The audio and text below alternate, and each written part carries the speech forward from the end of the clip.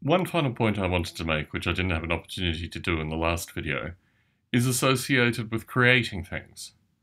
And I'm doubling down my efforts in a variety of different directions, be it with regards to podcasts, model raw radio specifically, but also with regards to software and music and working on some text, which is a little bit on the back burner, but once the music comes out, the text will be in the foreground. So just doing a bunch of things that are creative and independent. And I think this is in stark contrast to everything that we have presented. Now, I mean, I've been creating stuff for a long period of time. This isn't really anything new for me specifically, but what I'm starting to realize now is that the joy that I get out of creating this stuff and the joy that other people get in consuming this thing is in stark contrast to a wide variety of other narratives and things that are going on currently.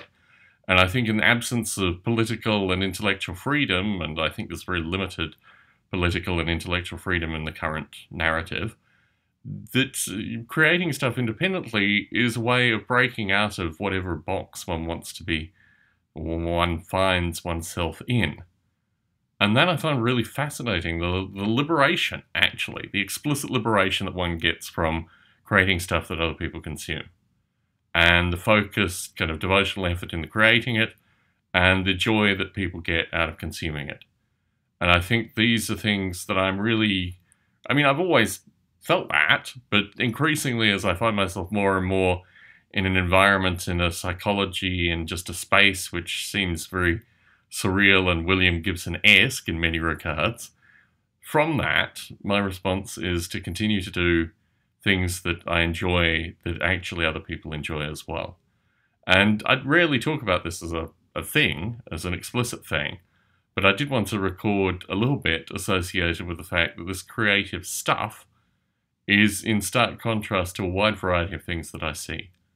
And that, I think, is my background motivation for doing a lot of it. To create something which is completely independent of any dominant narrative or dominant ideas that we're currently being told to, consume, be it through social media, news media, a wide variety of other ways. You just seem to see these dominant narratives that have got nothing to do with anything, as far as I'm concerned.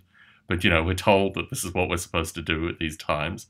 Well, in contrast to that, Last Monkey Standing, right? In contrast to that, The Mushroom Boy. In contrast to that, Noble Ape. In contrast to that, Model Rail Radio.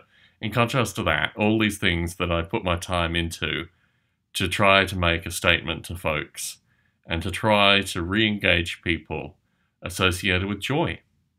Getting more joy out there for more people. I mean, that's the creative energy feedback loop that I really love associated with doing all these things. I want to put that out in video form just to resolve that as a potential issue.